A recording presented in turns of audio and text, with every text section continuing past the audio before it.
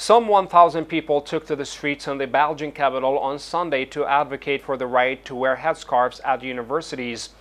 The hashtag Hijab is Fight Back event was organized by three local NGOs representing Muslim women and fighting for social inclusion. The protest targeted a recent constitutional court ruling that allows a ban on religious symbols in higher education. The protest was dominated by young women, including many not covered, who wanted to protest discrimination and show solidarity with their peers who wear headscarves.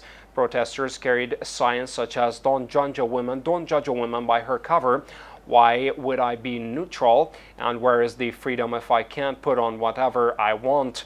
Respecting the rules of Belgian authorities, the demonstrators wore masks and tried to keep social distance.